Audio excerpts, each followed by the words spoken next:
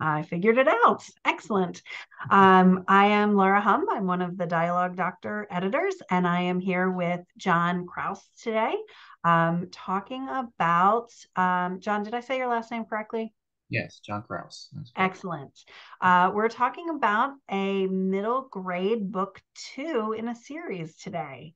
Can you tell us a little bit about yourself, your writing journey, and the book? Yes, thank you, Laura. Thanks for having me on. My name is John Krause. I live in the Madison, Wisconsin area, and I always loved reading and I always loved books. I always still love going to the library. And back, just way, way in the back of my mind, thought writing books would be a fun thing to do. And I spent nearly 2 decades in the insurance industry. In the corporate world. And a couple of years ago, I decided I was in a headspace during the pandemic. I want to write a story of a character who's just been in my head for many, many years. And so I sat down on my computer and I just started some character profiles and some plot ideas, and everything just really flowed out very quickly. And about a year ago, um, I was ready for a change in my career, and my wife and I had taken a look at our finances. I had written a first draft of this book series that I wanted to do, and had gotten a lot of positive feedback on it. And my wife is a ceramic artist who had put her ambitions aside for many years to raise the kids at home. So we made a decision that I would quit my job and we would both form a business together. She to do her ceramic art under that, and for me to write full time under that. And so for the past year, I've been working to get three books, first three books of this series published in 2023, self-published. So I've been learning all of the ins and outs of that, finding my own editor, cover designer, illustrator, and going just through the whole works on that. So this is a middle grade, what I'll call contemporary fiction series. It's not fantasy or sci-fi or historical fiction. Um, Takes place in the modern day. The character's name is Pudge Amazon, and his name comes from just a wordplay that I've had in my head for many, many years when my kids were little. And it was 9 o'clock at night, and I'm trying to corral them to bed. It's time to go to bed. Get your pajamas on. Pudge Amazon. Pudge Amazon. Hey, that could be a really fun name for a character. And this is not my first foray into writing or even publishing, I guess technically. I did uh, work on my high school newspaper, and some submissions into my high school's literary magazine. Actually won an award for a humorous essay that I submitted. I would write Congratulations. humorous poetry every month in the school newspaper. I'd have a funny poem that I would do. About 15 years ago, I took, I guess the internet was around 15 years ago, believe it or not, but it was a via mail correspondence course, the Institute of Children's Literature based in Connecticut, um, where I took a writing course. And in the local library, I did some stuff there. So this isn't my first venture into writing by writing this book. It was certainly my first venture into actually writing a full novel, and in a series to boot, Hmm.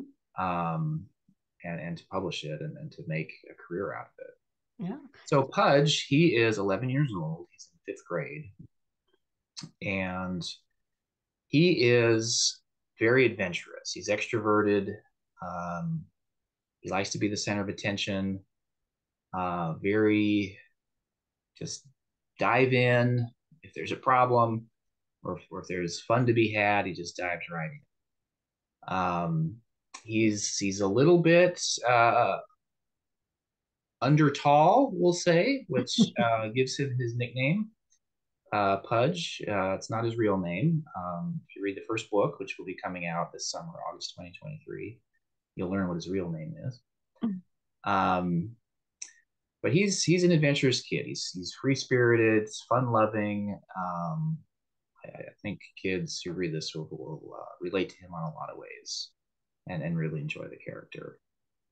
Pudge's best friend, his name is Rocky. Um, before we Rocky. get sorry, before we get into all the Okay. characters, Oh, sure. let's just take a second Yeah. and talk about what our goal is today. So Yeah. you Sure. sent me the first two chapters of book two, Mm-hmm. where Pudge and his friends are going to get into yet another adventure. And the thing that you wanted us to focus on was is the dialogue natural and realistic for 10 and 11-year-olds, which can be definitely a challenge for adults to capture the correct voice of a 10 and 11-year-old, because many of us are a few years away from Yes. that, which makes it a little bit harder. But you also asked the question about do the characters have distinctive voices from one another? So, quick question for you before we delve more into the four main characters in the story. What made you pick the middle grade 10 and 11-year-olds for this series? Well, I don't know that I ever had a just a point. It's like, well, this is going to be a middle grade series. It just kind of just naturally felt like this is what it should be. I actually originally had thought of this character, and I actually had a blog many years ago when blogging, well, I guess it still is kind of a thing, but when it was first coming out. And I would write these little funny vignettes or things, observations of life. But I actually wrote a little thing about Pudge Amazon, who was like an Indiana Jones character.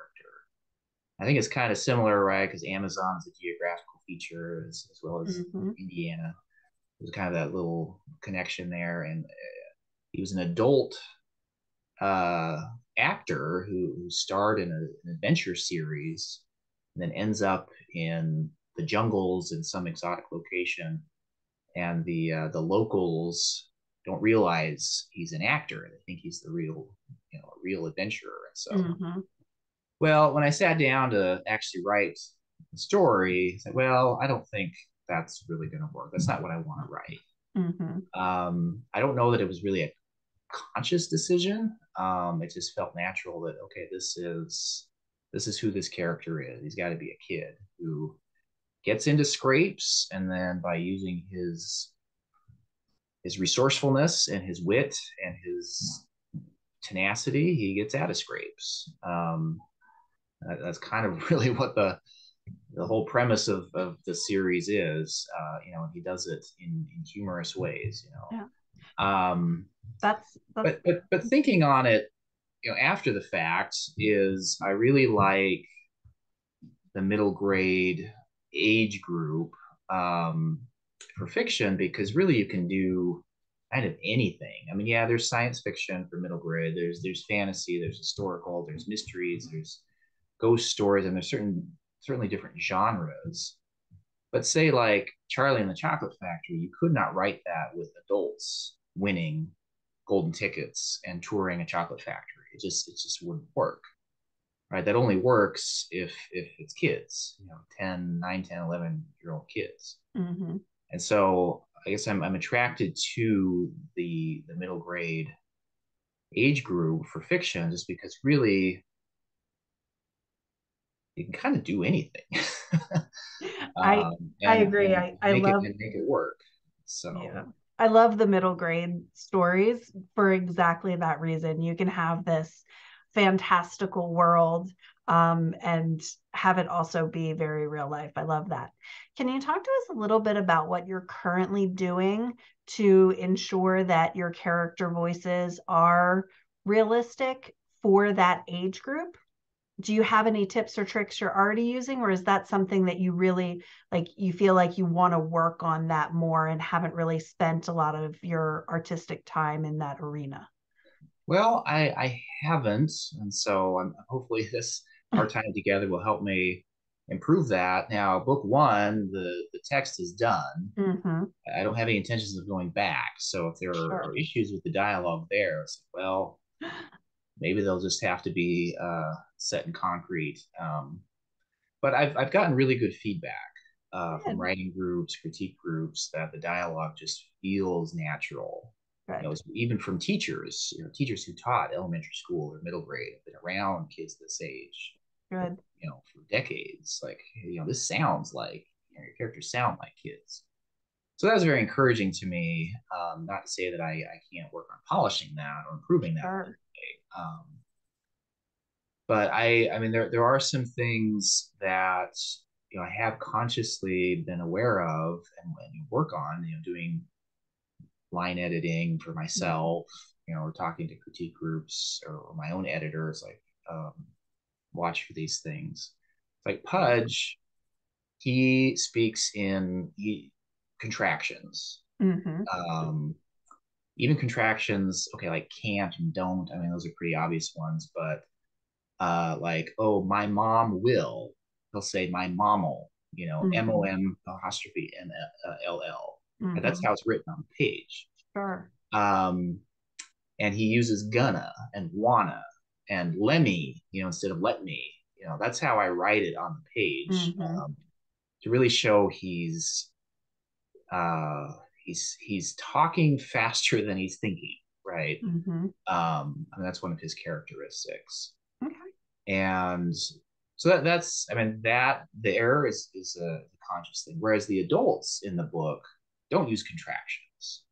So I mean, unless it's Mm-hmm. very awkward to not use them, but they will use I will or do not, Mm-hmm. cannot. Um, and that's a way to, conscious way for me to help the reader distinguish this is a kid talking versus this is an adult talking. Or the adults will use, I don't use purple prose or any Mm-hmm. flowery language, but the adults will use bigger words.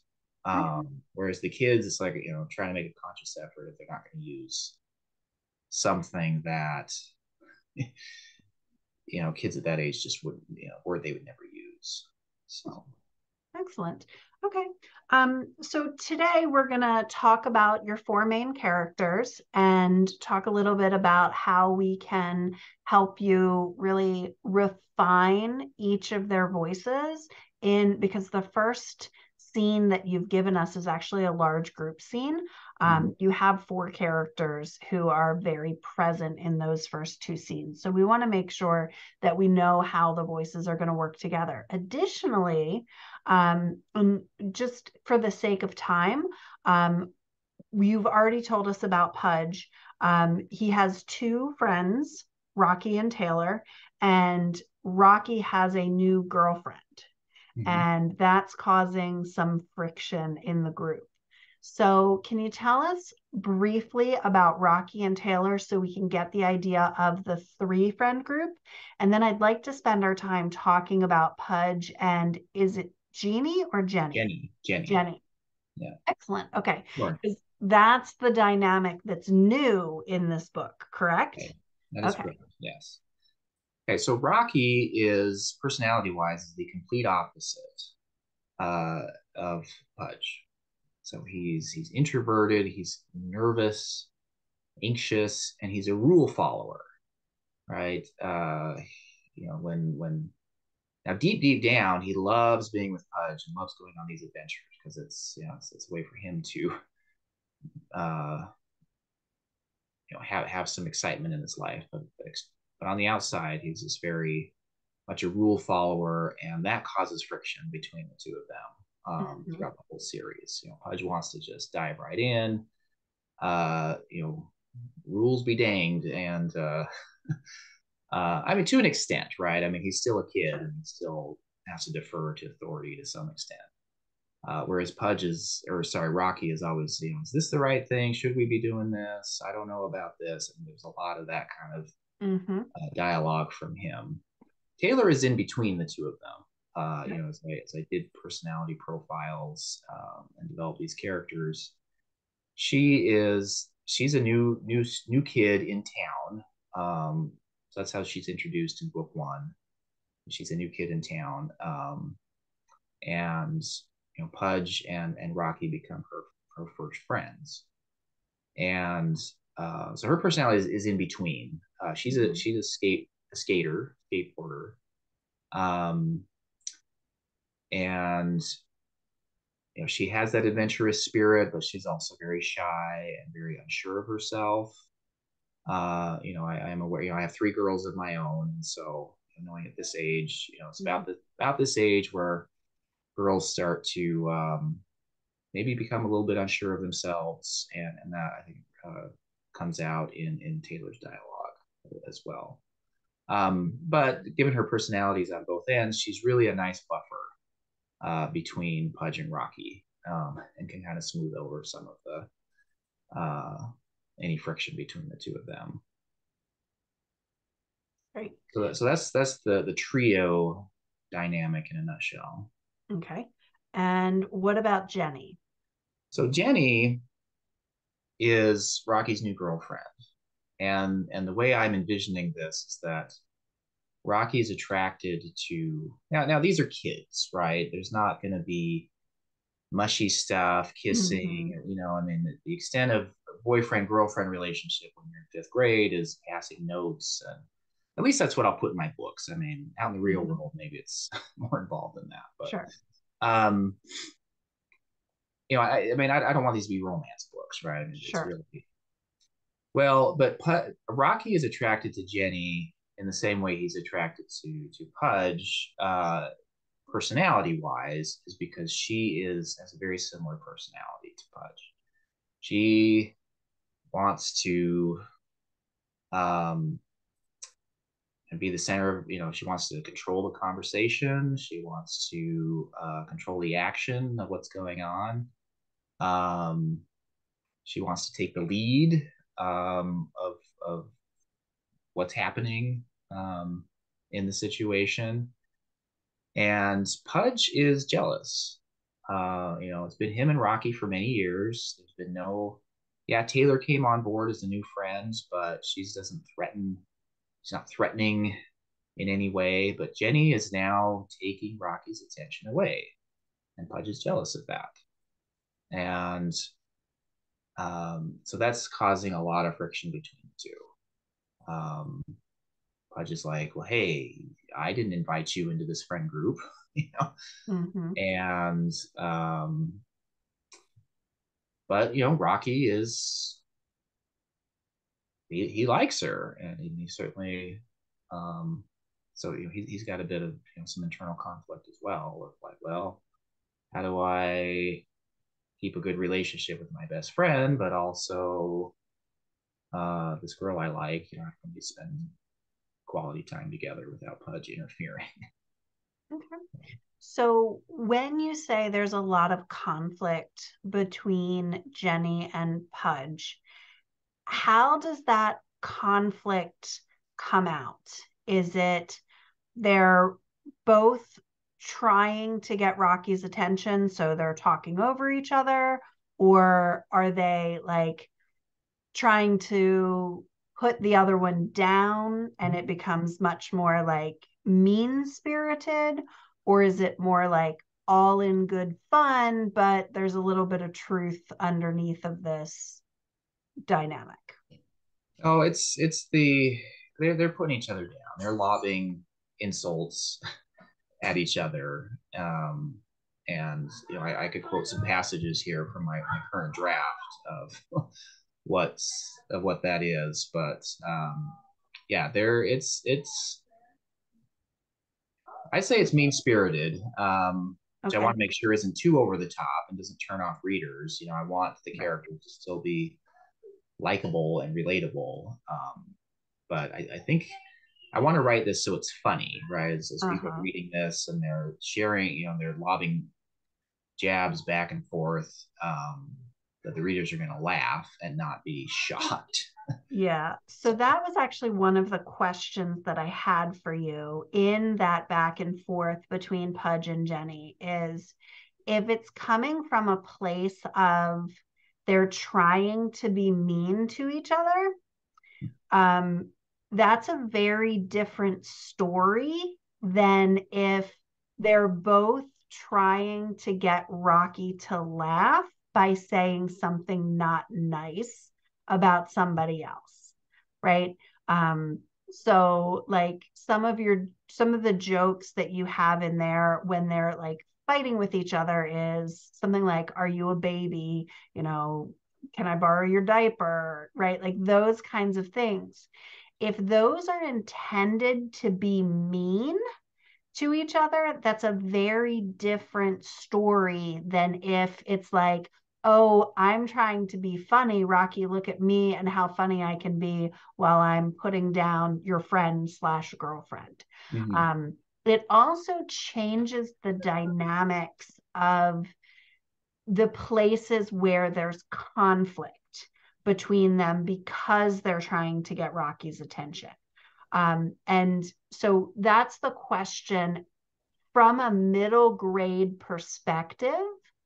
I would think that you would want to stay away from the mean spirited relationship and make it more like, "Hey, I'm the one who's usually the center of attention. I'm usually fun loving. So that means that I'm cracking jokes all the time about all of us. So now I just happen to be directing those jokes at your girlfriend slash your best friend so it can stay all in good fun."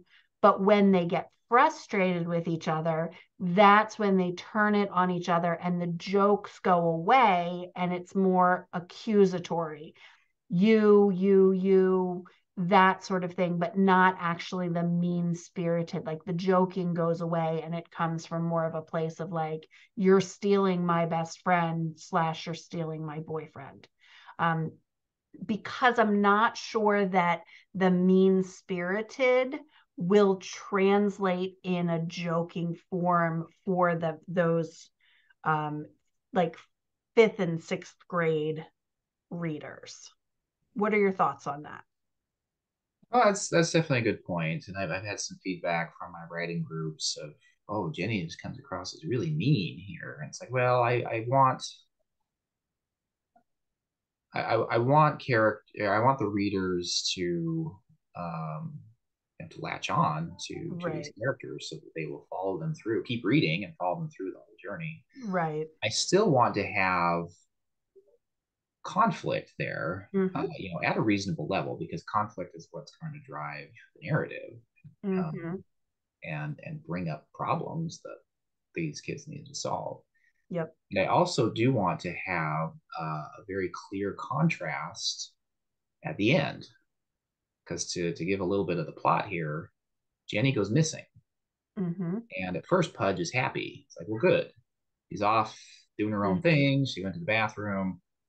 The three of us, we're back to our my safe trio, Mm-hmm. where I'm the leader of the pack. And well, then they start looking for her, and he gets increasingly worried something bad has happened. So he's not evil. He's not. Right. Um, well, then they have an adventure. The meat of the story is they have an adventure in the woods looking for her, where conflict intensifies. We can talk about that, I guess, a little bit more, but that's not really the focus of this discussion here. But at the very end of the story, Pudge and Jenny have reconciled, and they are now friends. They understand each other, Mm-hmm. and so I want to make sure that there is a clear contrast. I mean, if they're friends at the beginning and then they're friends at the end, it's like, well, there's not really, I mean, Right. there's no relationship development to help drive the story that way. Sure. So Absolutely. so I guess is what you're telling me here is yeah, I want to be careful not to make it mean spirited from a place of like these two just absolutely hate each other, and if they were adults, they'd be pulling out weapons. Or they But wouldn't spend time with each other. they wouldn't spend time with each other, right? They would just Yeah. completely avoid each other. Yeah. Um, so yeah, I think that makes sense, and I'll have to think about a good way to do that. So okay, uh, each of them are vying for Rocky's attention. I think I can make that work. And then maybe things escalate a little bit. They have some really harsh words for each other. but maybe that's only, just a couple of lines of dialogue, until, okay, then she goes missing, and then we really kick off the story. Um, I guess that's how I'm thinking of it now that you're talking to me. I mean, I guess what Yeah. would you think to that? To start it out maybe a little So more jokey, and then maybe it escalates, but just for a short period of time, and then the inciting incident kicks off. yeah, I think the way that you can do it is if Pudge is if his personality is to make jokes and put Rocky and Taylor down, like, like this idea that, oh, because, fifth and sixth graders, the worst thing that you can do is call them a baby, right? Like, because this is all about I'm a grown up now age group, that 10, 11, 12, they just can't wait to be adults. So being called a baby is like the worst thing ever. And you have kind of a couple of threads in there. But if they're also used to like joking around with each other, and I don't know if you read Paper Towns when we did the book club a couple of months, weeks, I don't know, I don't understand time. We read Paper Towns by, I think it was John Green. I don't know. Tom is going to be Tom. I'm sorry, I can't remember the title or the author's name. But in that story, the group of three friends, obviously high schoolers, so not the same age group, but their whole dynamic was seeing who could put each other down the most. But it was Mm, all in good fun. There was like no mean spirit about it. If Pudge is used to doing that with Rocky and Taylor, if you've kind of created that dynamic where like they're just joking with each other about things like that, I think that that could work if Pudge is directing that to Jeannie. And if Jeannie, or excuse me, Jenny, if Jenny is doing that same thing where like poking fun at people, and it doesn't necessarily have to be just them, but like just the class clown kind of joking around. I think it works really well. And as we start looking at some of the dialogue, um, there are some places where, and actually, you know what? I'll give it to you now. So, like the joking about you're a scaredy cat, you're a baby, like those kinds of things feel like they're all in good fun. But when you have a line where Pudge uses a contraction with the wrong grammar, yep. and Jeannie jumps on him and like basically makes him feel dumb for not using the word correctly. And they have a conflict where, he says something about like, this is an English class. And she's like, yeah, but you need to have your grammar better, right? Like that felt more mean spirited and less in good fun. Whereas the stuff about like, oh, you're a scaredy cat, I'm so bored on this ride that you really want to, like that felt like it was still in the realm of fun.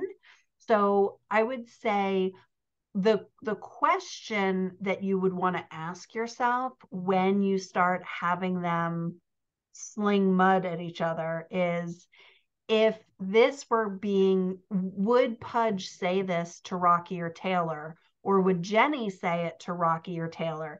If the answer is yes, then it probably falls in the realm of funny. Right. If it becomes an attack or an aggressive act between the two of them, you probably want to take those insults out and leave that conflict there, because there are some places in the story where so in the story you have Jenny saying it's Rocky's turn to pick the ride because they're at like a carnival, and Yep. Pudge is like, but you've been picking all the rides.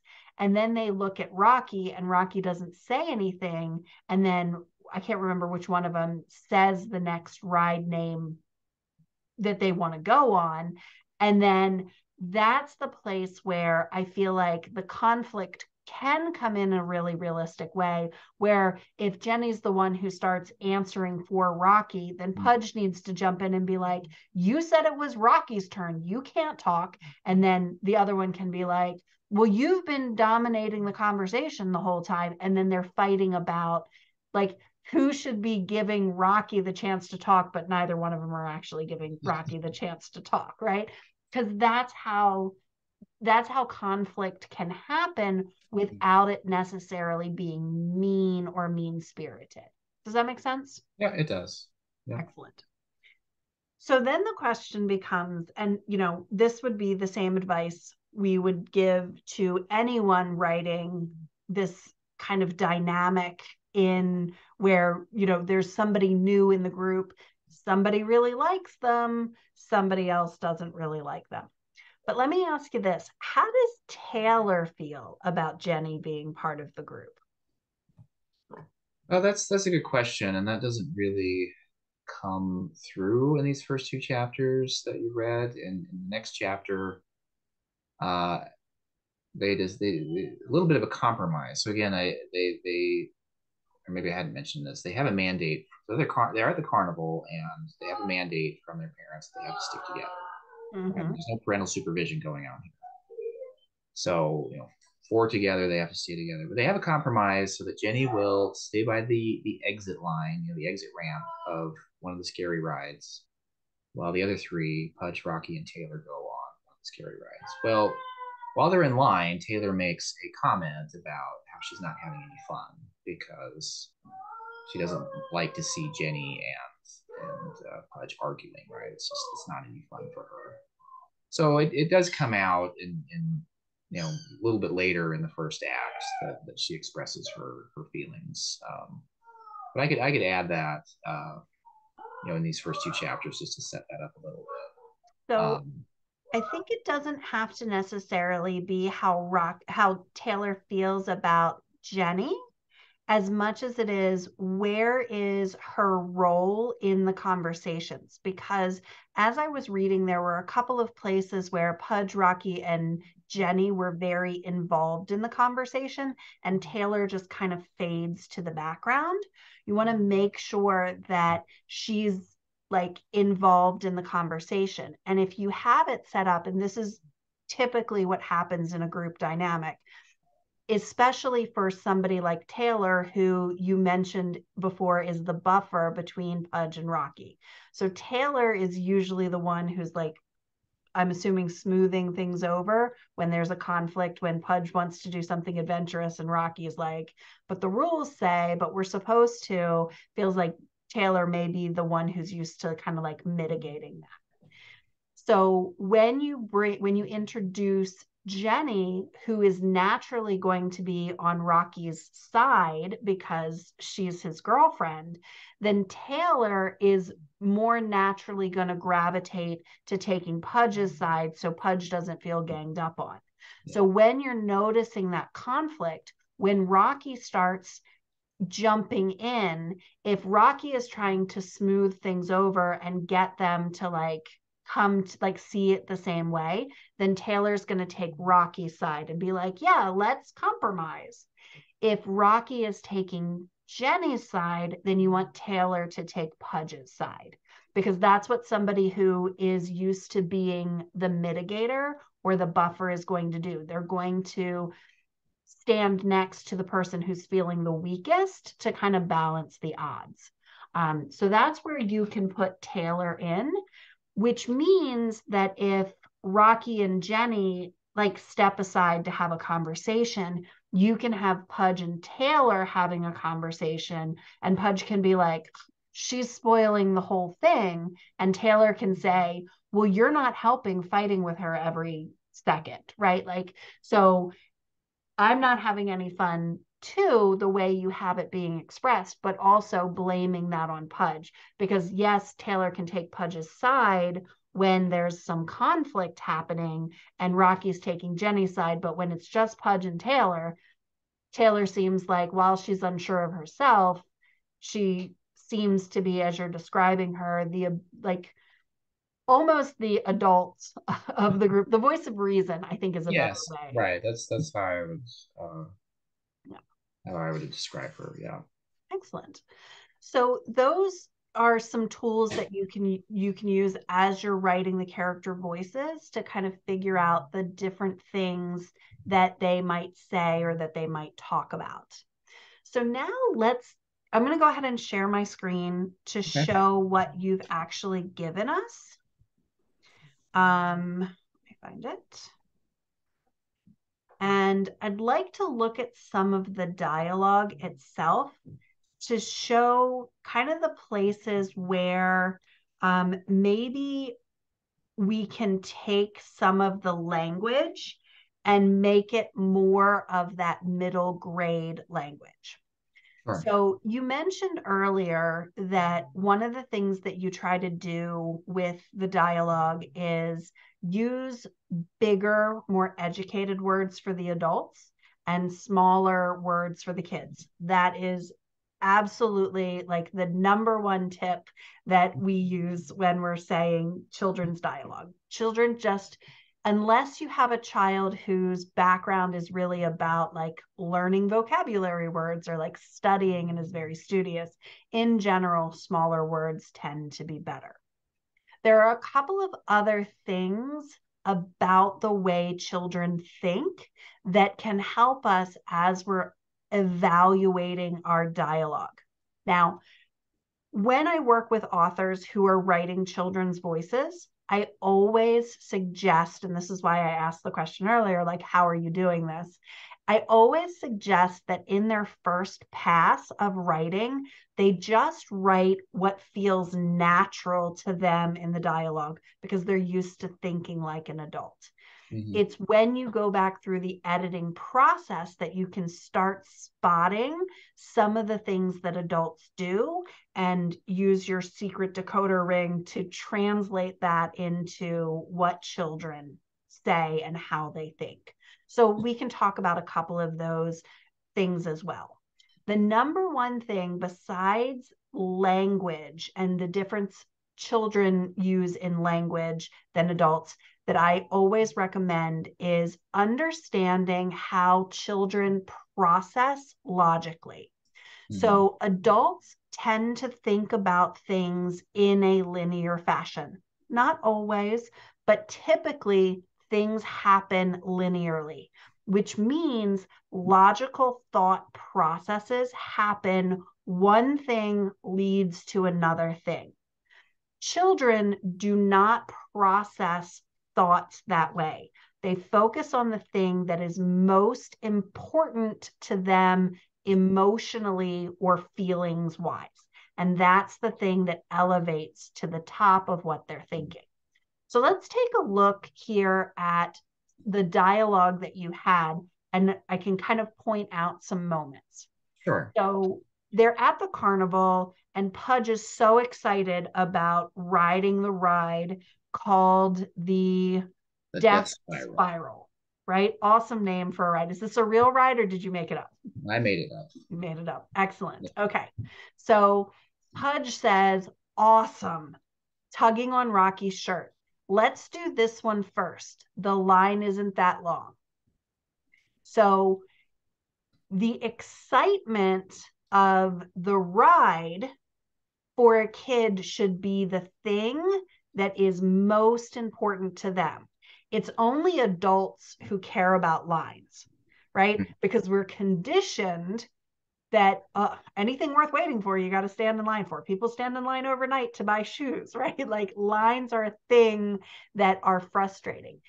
Kids don't necessarily think about that in the same way. So what I did here is I just took out the let's do before the this one first, and I crossed out the line isn't that long because he doesn't care if this is the one he wants to go on. He's going to wait in line for 2 hours if he has to, because Hmm. that's the thing that he wants, right?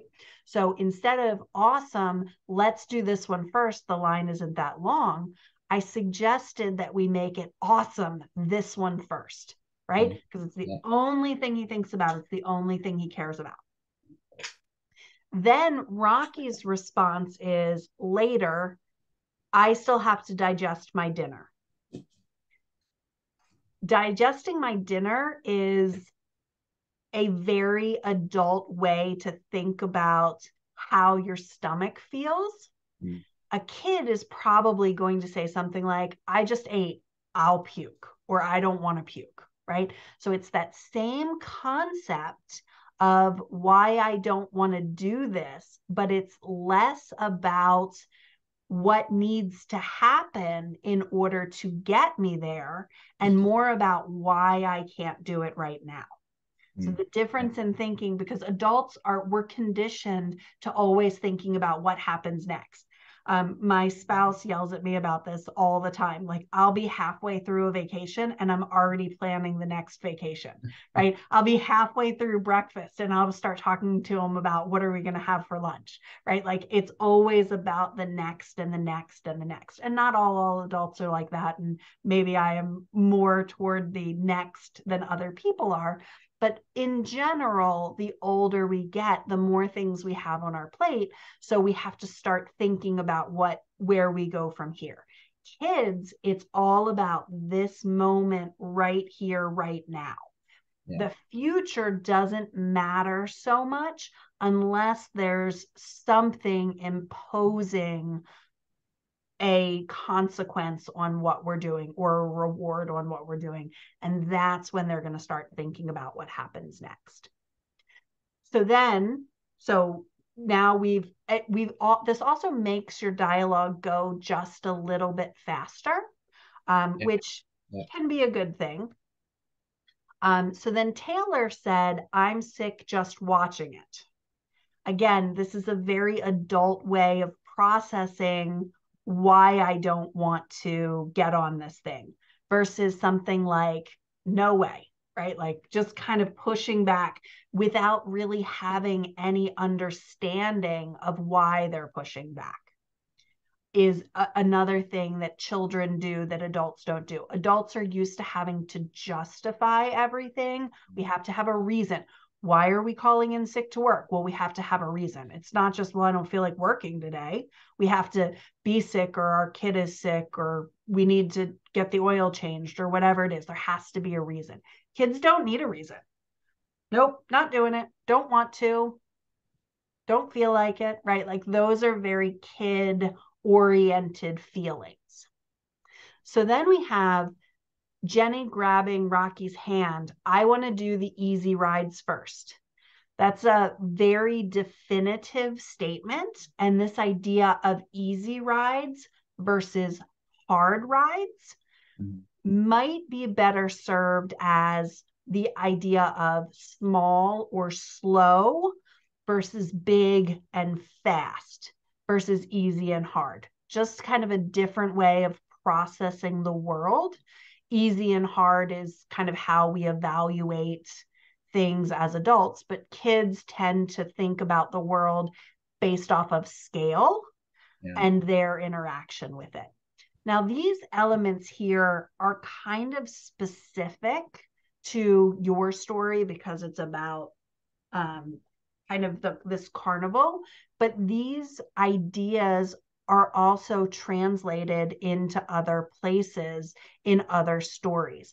This idea that kids feel emotion first rather than thinking about logic and consequences. Let's say when, and you didn't give me these chapters, so I'm just making stuff up, but let's say that they're wandering through the woods and it's starting to get dark. One of them saying, hey, we got to get back because it's getting dark soon and we're not going to be able to see. That might be something that's an adult would say. A Yeah. kid is going to process that more like, I can't I can't see anymore. It's getting just the it's getting dark part. We're never gonna find her if we can't see, right? Like these immediate emotional without the consequences.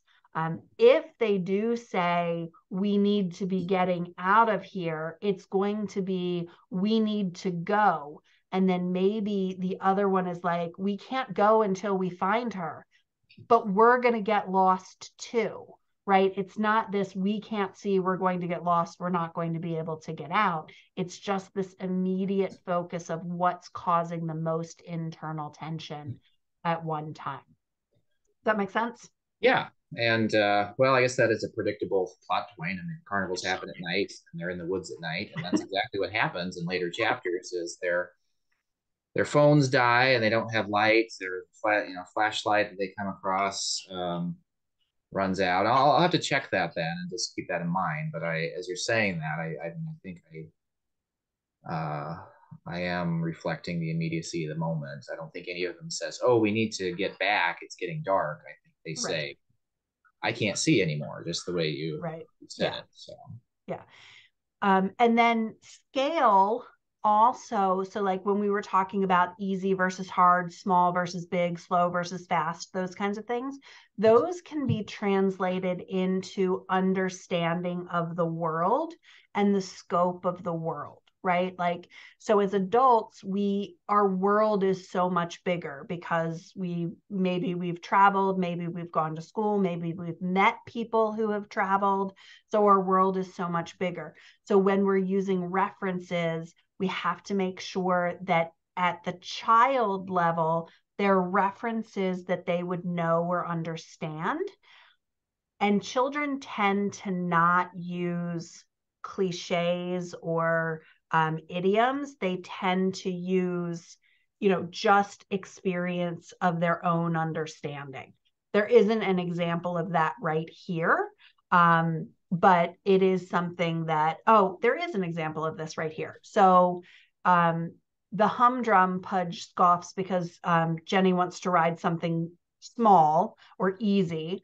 So she points at a kiddie ride, and Pudge is really mad because he wants to ride the death yeah, spiral, right? Like, so he says that's for 4-year-olds.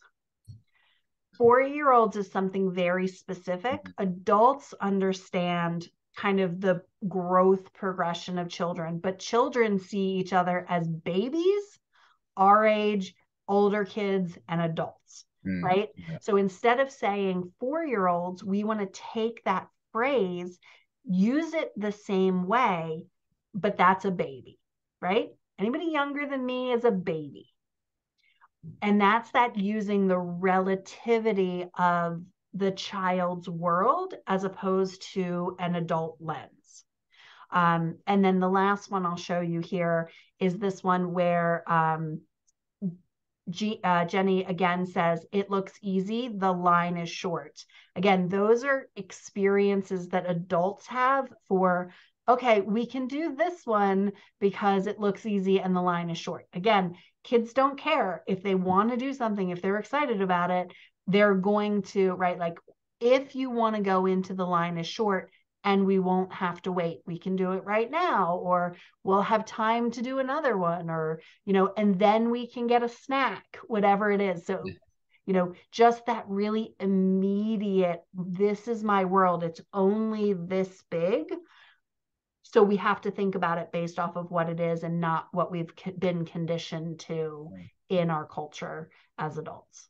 So this also works for storytelling. This idea of there's an immediacy to storytelling. Anyone who has ever had kids or talked to kids knows when you ask them how their day was, you're about to go on a roller coaster Yeah. because the story is not going to go in order, right? It's not going to be, well, I got out of bed and I went to school and the teacher taught us this and then this and then this. It's, we, there was a test in math class, and then I had a cookie at lunchtime, and then we were at gym, and all of a sudden, like, what are all these things happening, right? Because it's about the thing that's most important to them. Or they say something like, you know, I got a sticker. Okay, you ask how what would you do to get the sticker, and then all of a sudden they're talking about stuff that has nothing to do with the sticker, Yeah. and then they lost the sticker, and then they're right, like it you just have to really hold on because they're telling the story based off of their emotional experience, not how we learn to tell stories as adults, which is this happened first and then this happened and then this happened. So you can use that as like if they're talking to an adult about, hey, our friend is missing, it's not going to be our friend is missing. We were standing here. She was waiting for us. It's going to be like, we can't find her. Have you seen her? Have I seen who? Our friend. Yeah.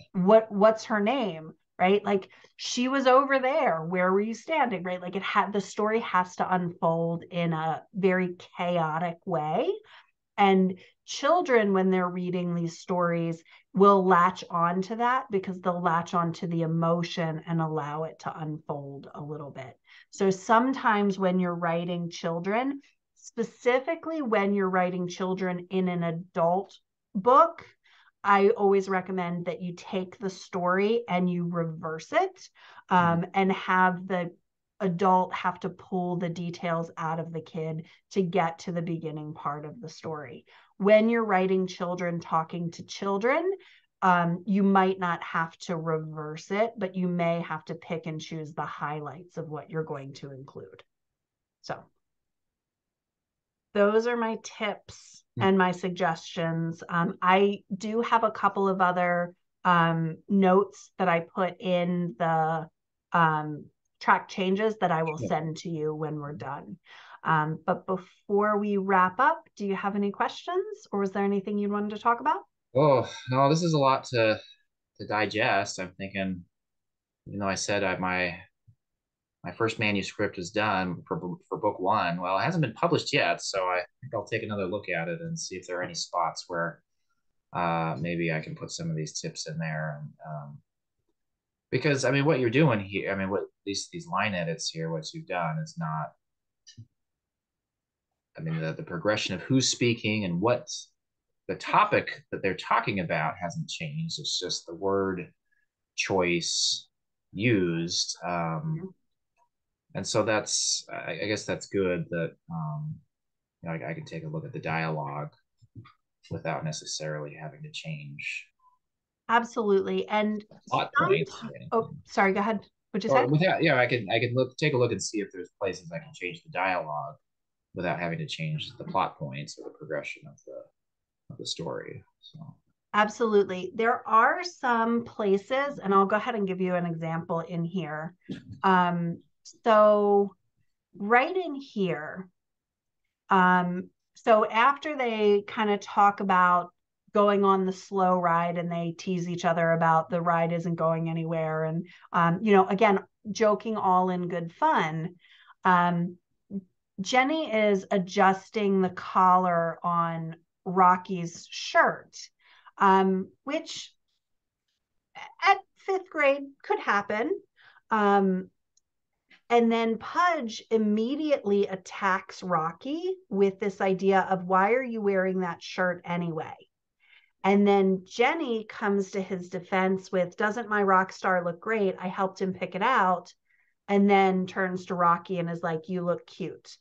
So this exchange here feels a little bit more of a high school type element. Like, do fifth graders really pick out their girlfriend and boyfriend's clothes? That felt so, like, there are some places in the dialogue where maybe something happens in the story that feels a little bit older, but for the most part, you could even take this and take out the I helped him pick it out, and even this, like, doesn't my rock star look great? Maybe it's more like, you look cute, right? So while the conversation feels like maybe it does feel a little bit old, even that you could adjust it by just focusing on making the dialogue more age appropriate based off of those things. So especially going back to book one, as you're looking at book two, I would suggest finding places like this and being like, maybe this shirt conversation and going to church doesn't really have to be part of this conversation. Maybe we can just skip over this, because are they really going to take this moment where we're talking about lunch and talk about clothes? That feels much older. They're just going to stay focused on how much junk food they can possibly stomach without their parents yelling at them or without them throwing up on their next ride, right? So, but for book one, you're absolutely right. If you have time, going back and looking at some of these just small tweaks to take out some of the more adult concepts can really make you feel like you are adjusting for the age group. The good thing, though, is even if you don't make these changes, unless people are really spending a lot of time with children, the difference between the way it was reading and the way that it reads with the adjustments doesn't change your story. So your story is still going to be fun and interesting, even if you don't make these changes. So, Okay. any other thoughts or questions before we turn the recording off? No, no, this is great. I mean, this is very helpful. I've learned a lot here, so Excellent. definitely All right. helped me improve going forward. So Yeah, excellent. All right, I'm going to go ahead and turn the recording off. I have to stop sharing first, though. I learned that in my last session. People must get so tired of hearing me say, I don't know how to turn off the recording.